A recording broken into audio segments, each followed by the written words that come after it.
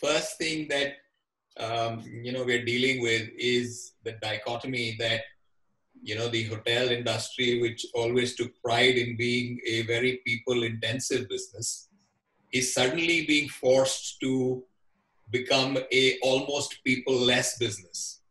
And I think it is so counterintuitive to all of us as hoteliers. And it is something that we are now having to deal with. Let me come to design. Definitely there is going to be some serious changes in design, but they're going to be of two kinds. One will be the short-term changes that we have to deal with while the pandemic is still at large. And then there will be long-term design changes, which will just stay, over a much longer period as customer behavior would have been impacted to that extent. And with the concern that this is perhaps not the last time that we're seeing a pandemic of this kind. I think that certain changes, like you said, which I think will happen is if you have more than one exits that you can do, you would like to use them to isolate people of different kinds and just make a lesser number of people gather at one place. A lot of that will happen. In any case, I think for the time being, with business being, sort of on a very low ebb, you're not going to have too many people in the hotel, and all our services are going to be fairly contactless. But in the long term, Ratan, I certainly think that we can safely write the obituary of the front desk, as I've said earlier. That's going to go for sure. It's all going to become contactless. It's going to become online. You're just not going to feel the necessity. And it's in line with what others have been saying when we spoke about staffing levels will need to reduce. We have to bring down our costs. We realize that we're a very cost-intensive business, and when we are hit by any disruptive event, we suddenly start feeling the heat of the cost that we have, the fixed cost that we carry. So design elements are going to definitely occur both on count of bringing, your staffing levels down, and on the safety and security levels. Some of it will get very well ingrained in the customer's mind. So my sense is room design is going to change. We're going to have interactive rooms. See, it's technology which is already there. We've been sort of, a little lax at, adopting it, but this will move much quicker now. So an Alexa or a Siri inside the room, which is going to, take care of all the services that you want inside the room to make it reasonably contactless, is something that I think will become a long-term feature. You don't need to touch anything inside the room. You can do it through, any of the voice-guided apps that we have today. I think in the long term, my own belief is that we've been talking about robots and robotics. I think they're coming. I think it's not very far-fetched at all to find robots delivering your room service in hotels. I think that, again, the technology is there. It will now get fast-tracked. You'll see more people wanting it, and the prices will come down and will start getting implemented quicker. I also think that even in the luxury hotels, you're going to find vending machines and corridors which are contactless, RFID controlled. Your door locks are going to be RFID controlled. Your elevators will work on RFID. So there are going to be a fair amount of design changes. I also think hotels will be built in much lower GFAs than what we're accustomed to today. I think that is certainly going to happen. We're not going to see very large expanses of lobbies. I think the number of our F&B outlets are going to come down. So there are going to be all these significant design changes, which will not only make us more leaner, more sort of with it in terms of the situation at hand and the long-term repercussion of that, but also to make our business more cost-effective. So clearly, I think franchise is on a roll now. And that's going to happen increasingly. I think hotels are going to be very, very conscious about costs, and the cost of a management contract versus a franchise cost is going to come into play. So if to answer your simple question, whether franchise is now going to be a preferred route over management contract, my answer is yes. There is a very substantial, cost that operators and brands levy for their infrastructure. So I think a franchise route where it is sales and marketing, loyalty, brand standards is a simpler, straightforward route for owners to take, especially for a lot of significant large owners who develop their own asset management capabilities. So my sense clearly is that the franchise route is going to be the preferred route, and you're going to see a big uptake of franchise. It happens globally.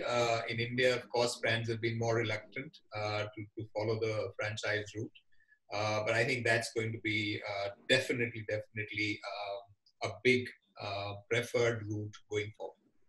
Ajay? So I agree with part of what Sanjay is saying, that yes, there will always be a mix of both, and for larger luxury properties, and there will be probably the management contract will continue. But the point here is not purely cost, and the point here is not purely revenue, assuming that the same brand has the ability to give you a management contract and a franchise agreement. Obviously, the delivery has to be in some ways similar. The issue is that at least in India, the management contracts have been very rigid and and not too flexible. I think the management contracts need to be reimagined. And that is where the issue is. So unless management contracts are reimagined, the franchise route is going to become the preferred route. And I think in my own sense is that Indian hotel companies have a great opportunity to reimagine the management contract. And they could take a big steal forward on the growth. The issue is not purely franchise versus management. The issue is the way the management contracts are executed in India. I think a lot of young graduates are feeling a little insecure with whatever's going on at the moment. And what I'd basically like to tell all of them is that this is an industry, as an industry, it's not going anywhere. We're going to have maybe a dip, as a lot of industries are going to have because of the COVID. Of course, hospitality and travel and tourism are going to be amongst the worst affected. But those of you who are looking at making a career out of this, by the time you come out of hotel school, the industry would have bounced back very strongly, and there'll be a very large demand for people at that stage. So I don't think you should be concerned about it. I think hospitality education, the good thing about hospitality education, and sadly some of the things that we contend with as hoteliers, is we lose a lot of people to other industries. It's because hospitality education sort of prepares you, and as a professional that can be used in other industries which have any kind of customer contact and customer service in the service industry. So a lot of sectors use hospitality people. So I don't think you need to be overtly concerned about what's going on. I think upskilling is always a great thing. We've been advising everybody during this period to try and upskill while the time is available. And that will come in handy for you. But just as a simple takeaway from this is, if you're concerned about a career in the hospitality industry, I don't think you should be. This is a short-term sort of blip on what is happening. Of course, it is getting severe, as we heard earlier.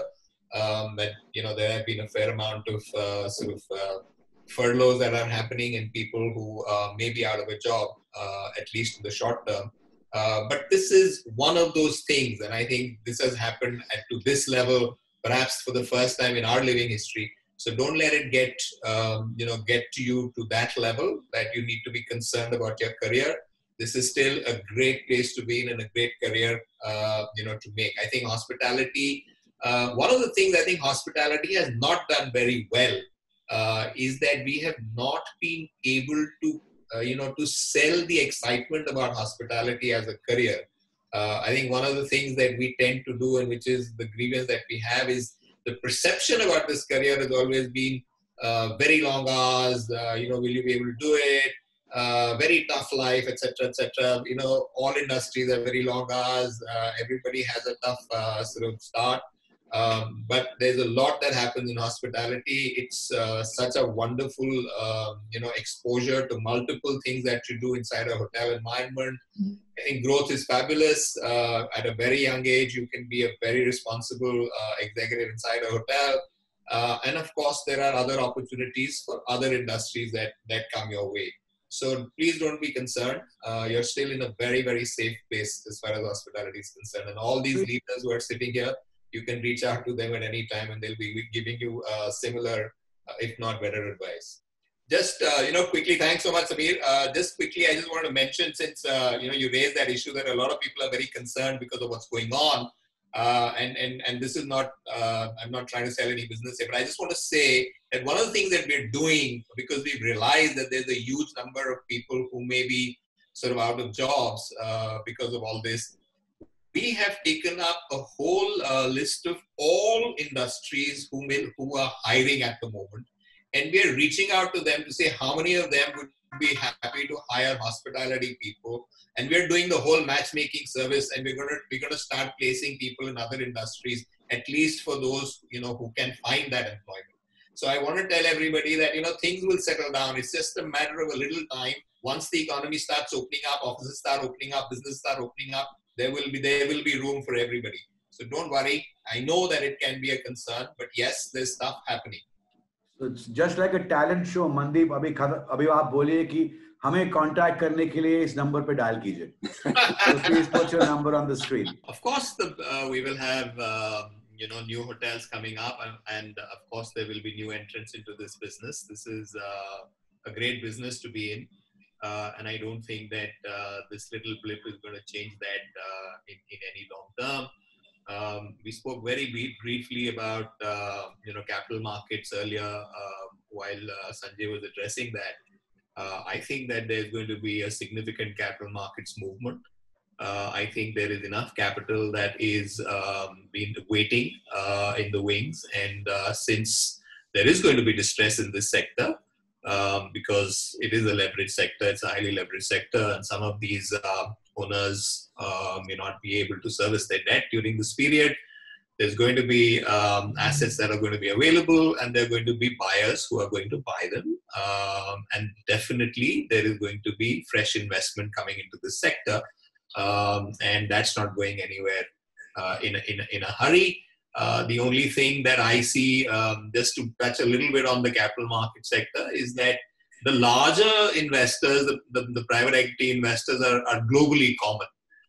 And therefore, while there may be a lot of very attractive assets available in the more developed world, which is where a lot of capital is going to go first, and it may then flow into India, which has a lesser return on the capital employed. But make no mistake, we've been having dialogues with a fair amount of these investors, and they're all there. They're all waiting for things to just settle down a little.